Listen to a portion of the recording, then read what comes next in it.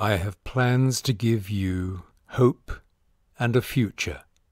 A reading from Jeremiah chapter 29, verses 11 to 14 from the New International Version.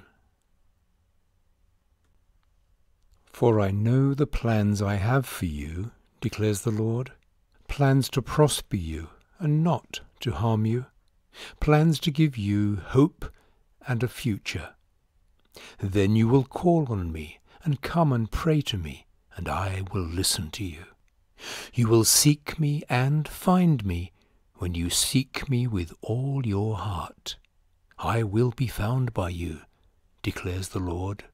For I know the plans I have for you, declares the Lord, plans to prosper you and not to harm you, plans to give you hope and a future. Then you will call on me and come and pray to me, and I will listen to you. You will seek me and find me when you seek me with all your heart.